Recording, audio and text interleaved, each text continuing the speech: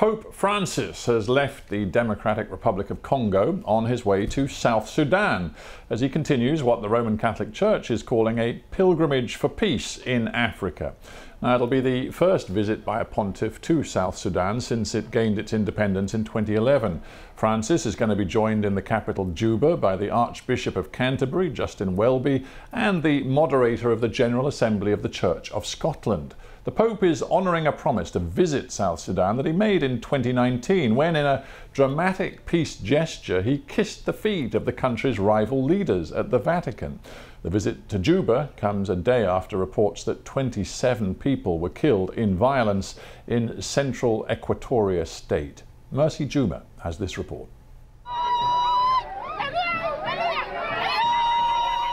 Just outside the city of Juba, a caravan approaches. They are from Rumbek in western South Sudan. For 9 days, they have been on the road. Their mission to welcome the Pope. Congregants from the local Catholic Church receive them and join in song and dance and offer them refreshments. We came here to get the blessing from the Pope. We call him a prophet. He's now the prophet for us. He will see what is here, he will pray for it, and the country will change.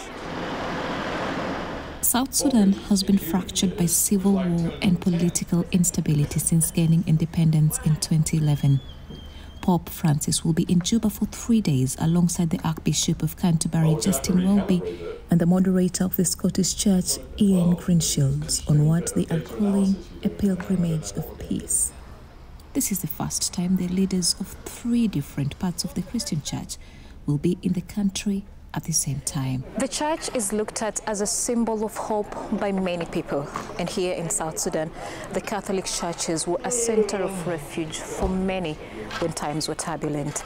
And it has continued to play a leading role in the social well-being of the people of South Sudan. The Be in Hope home in Juba is run by the Catholic Church and provides shelter to young boys who have fled violence and are separated from their families. Most have been preyed upon by gangs and armed militias. 18-year-old Francis Lado has been here for 7 years. I came here because of the war of 2016. I lost my father. I lived in the streets and the church picked me. I have found a lot of support here. I started school from here. My biggest challenge now is that I just turned 18 and I'll have to leave the orphanage at the end of this month, since that is the maximum age. I'm scared. I don't know how I'll move on. The home also offers meals to young children from poor households and those affected by climate-related disasters.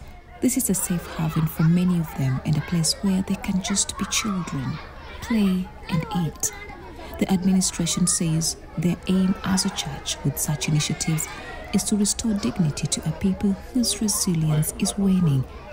And the Pope's pilgrimage of peace, they believe, is the boost that their efforts really need.